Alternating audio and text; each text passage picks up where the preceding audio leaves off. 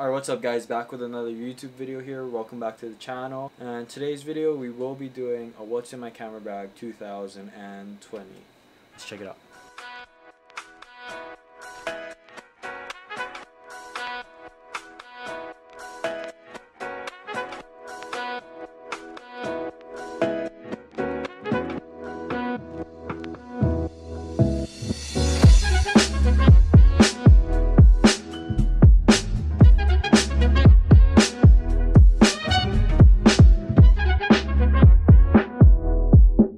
First off, let's start off with my camera bags. Right now, I have about two. First bag, it's Peak Design Everyday Backpack, 30 liters. And this has been with me for about half a year. I don't use it as often, mainly because the straps up here, they aren't the most comfortable. It is pretty cool how it opens up on the side from both sides. Up next, we got the Ruka Zach Noyle 2.0 backpack. This is the second version in the series. I previously owned the first one, but the second one is supposed to be better, I think. I have it set up like this so I can just slip my camera right in here, and then my 70-200 or drone. On to the next. Alright, up next we have the camera body. Currently I am filming on my Canon EOS 5D Mark IV. And then as my backup camera, I have the Canon EOS 70D.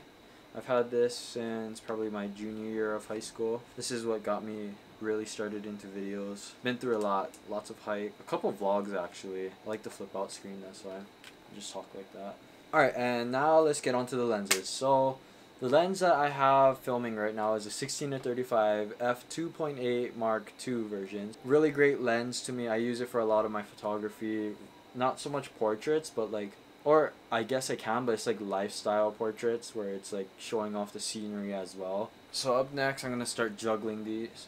No, I'm kidding. But we can start off with the smallest out of the three. I have a 51.4 from Canon. I know the Sigma one is a little bit bigger like this. Oh.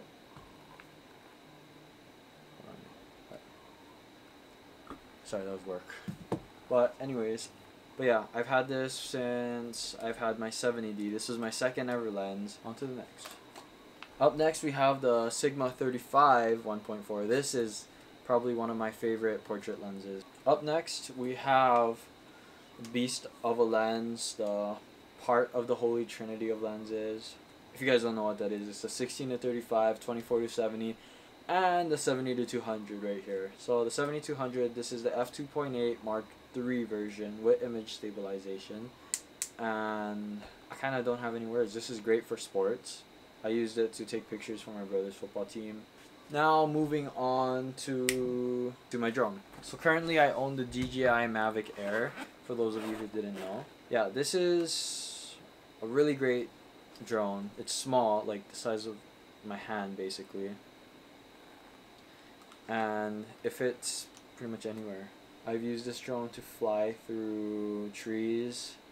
I've taken it up on Stairway to Heaven, flew it around. It's been through a lot with me. I've had this for, I believe, little over a year now, and it's nothing but amazing. Alright, so I do underwater photography and video, as you guys might see on my Instagram. It'll be linked down in the description.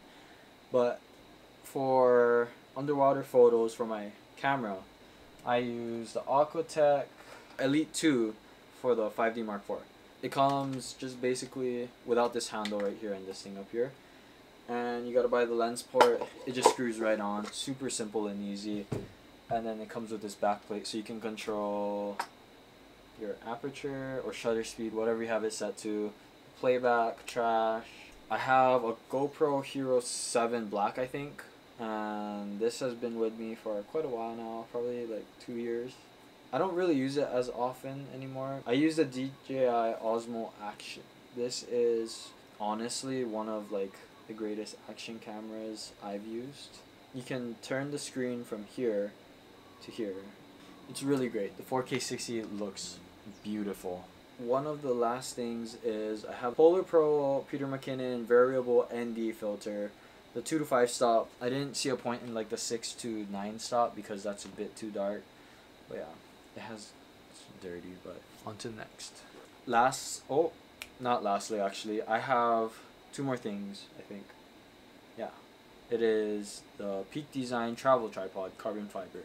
So I backed it when it first came out, and it's actually really compact. That is my new tripod that I've been using recently. And lastly, I have a bomb. Just kidding. It is the DJI Ronin S. This thing is really good for professional work. I've used it only one time so far from owning it, but I have used other people's ones previously. I don't really know how else to describe this other than that.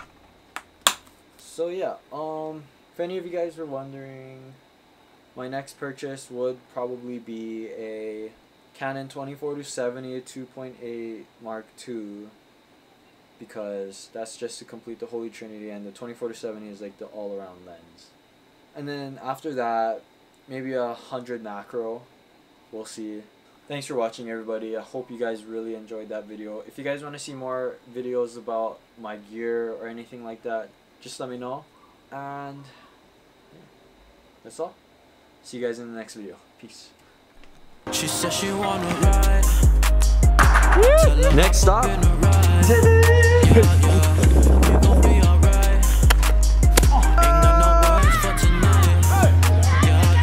I'm gonna run you over if you don't get in the car. Oh, yo! Oh! Marshmallow! Yeah!